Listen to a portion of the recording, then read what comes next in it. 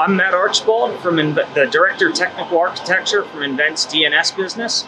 Standing here next to a 48U in-row heat rejection unit, otherwise known as a sidecar heat rejection unit.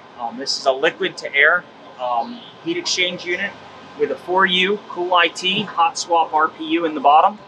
The liquid flow comes back from the liquid cooled IT equipment in adjacent racks, consolidates in the manifold, flows through this large coil, and then the fan units on the back draw all the air through and reject that heat out to the room, cooling that liquid down to go back through the pump unit out to the IT equipment.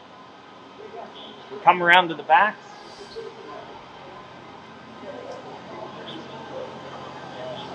On the back, we have 3 hot swap fan panels with 4 fans each.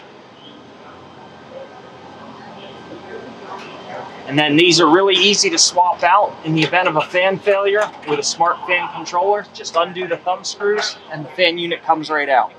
The new fan unit can go right on and put it right back in, all done in less than 10 to 15 seconds.